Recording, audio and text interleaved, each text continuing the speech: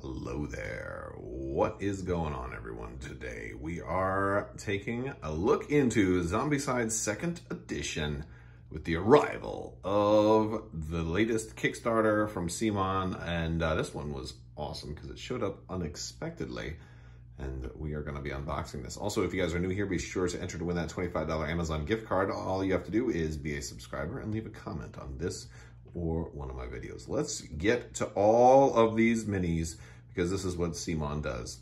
They give you 1 million miniatures per Kickstarter. So, and I think I got everything except for the RPG that came with this one because I didn't see myself really doing a zombie RPG, but I think I got just about everything else. So let's take a look at it. All right, so we're gonna start with the core set, or the base game.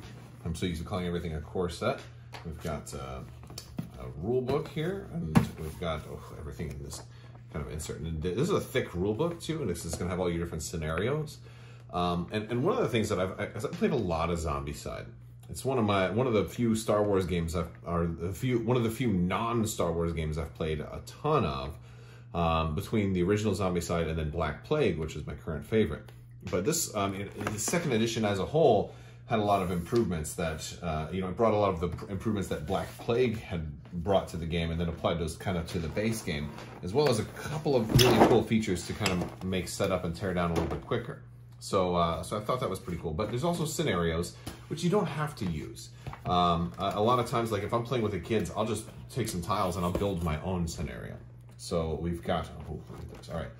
So we've got all of our starter survivor cards here. They used to be longer dashboards, and now they are they're smaller, kind of like in Black Plague. You're going to have these hard plastic dashboards, which are, by the way, awesome.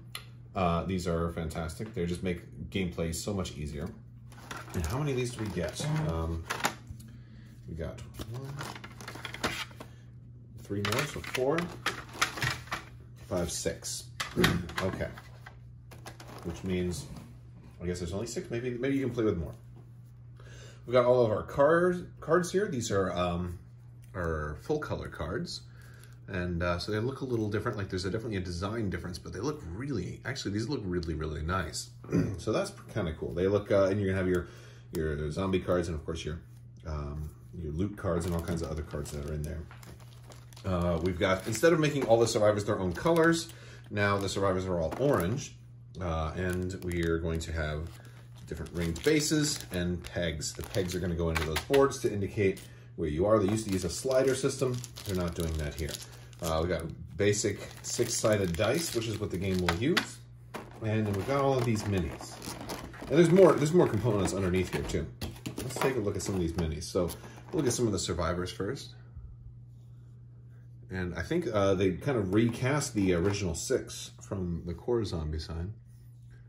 And the art style and the sculpting has really gotten very nice over the years.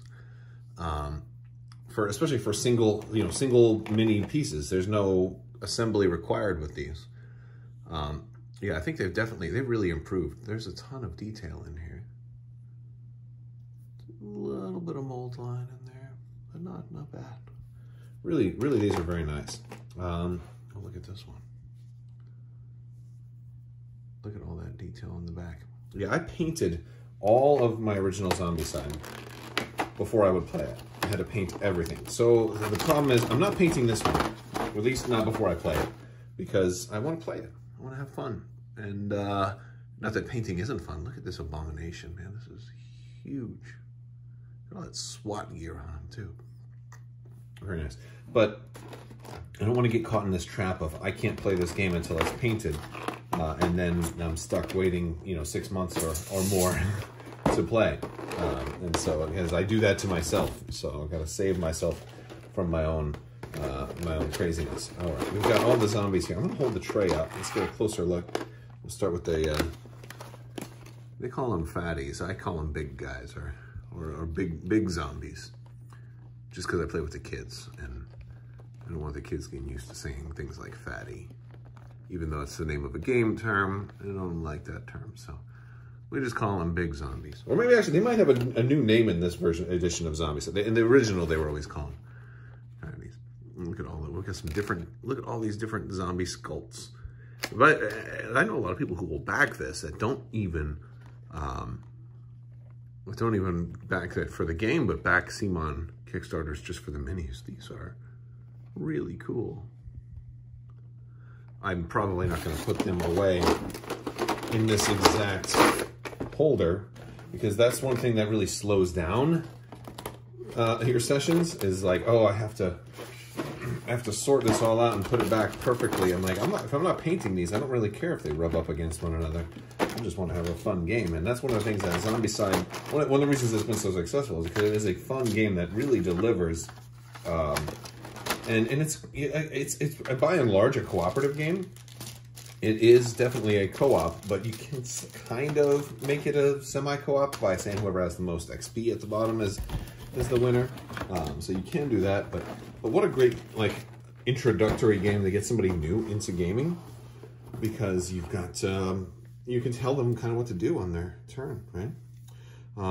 So one thing that's kind of cool is all of the buildings now have doors on the cardboard, and the doors are already closed. So what you used to have to do is you used to have to put out door tokens for every single opening. And now you only have to put out door tokens once a door is smashed in. So they default to their closed, or their closed state, which is really cool. So we got some more of this stuff. I'm not going to go through all the cardboard because I don't want this to take forever. We got a lot more boxes to get through. All right, next is the reboot box. This one is kind of like basically all your stretch goals and a couple of other cool things in here to help players who had the first Zombicide get kind of caught up, because I believe this is just about every survivor card for the original Zombicide, and I think all of the expansions and stuff like this has a lot, and this is all just converting them. Now, you can even use these if you don't have it, like, because I think you have a new, like a 2.0 version of Amy and all the other characters, so you could probably just use these cards with the minis. But if you got all your old 1.0 stuff, and of course I painted them all to look just like their artwork at the time, you've got that. Plus you've got all of the, oh my goodness, nunchucks. We got a nunchuck? Is that a Jackie Chan with nunchucks? What? We got I didn't know they put nunchucks in this game. I didn't know they put nunchucks. Oh my gosh, I'm very, very happy. We've got all of our survivor cards for the stretch goals here, and then of course all of the actual the special equipment, and then all the special zombie cards, because we got a lot of yes, and that is, by the way, that is Shia LaBeouf, actual cannibal, because a lot of the stretch goals tends to be based off of pop culture references. And we're gonna look at some of these abominations right here, if I can get this open. Because the abominations tends to be the biggest. This is sealed with tape, so we've got to open that. But the abominations tend to be the biggest and most difficult zombies to kill. And I'm not even sure if I remember exactly who everybody is. Is this like Slender Man? We've got like a Man Bear Pig. Very cool. We've got is this the Mummy? It might be somebody more specific, I'm not sure. And of course, Cthulhu. I did not end up backing Cthulhu Death May Die and a wolf or a werewolf. Perhaps he's nasty looking. I didn't back Cthulhu Death May Die. I ended up, so every once in a while you have to make some tough choices on which Kickstarters you are able to afford and which ones you're not. And that was one I canceled out on, so at least I have Cthulhu now. Whoa, look at all of these. Okay, we've got it. And so this is all stretch goals, so you are also going to get some extra regular zombies too. So we've got some extra regular zombies down here. They're the dark. They're the dark gray, and then of course we got more. Oh man, is this Batman? Oh, there we go. Oh man, is this the Village People? I love it. I don't even remember what half of these are, but dude, he's like, oh, that's so cool. It's like a Chinese dragon that got turned into zombies, and the other guy is in the back. Oh, I forget half of these. It's been so long. There's Shia LaBeouf as an abomination. And then some other funny ones here, like cheerleaders and a guy with the rubber duckies. There we go. I bet you Quackalope really likes that one, right? Let's see, what else we got here? Oh, we got the one-man bands. I love it. All right, so these are awesome. We got a lot of survivors to look at. Too many for me to keep track of. But these are all pop culture references for the most part. I'm not even going to be able to remember who all of them are. But yeah, there's a lot of these in there. Most of them, it's easier to tell who they are by looking at the artwork. Oh, that is Donald Glover. Yes, I like that pose too. That's just, that's very symbolic. Oh, is that the Queen? That's Queen Elizabeth, isn't it? Oh my goodness, yeah. That's so funny. I forget so many of these. Here we go. There's my nunchuck. That's what I call dibs on this guy in every game. Awesome.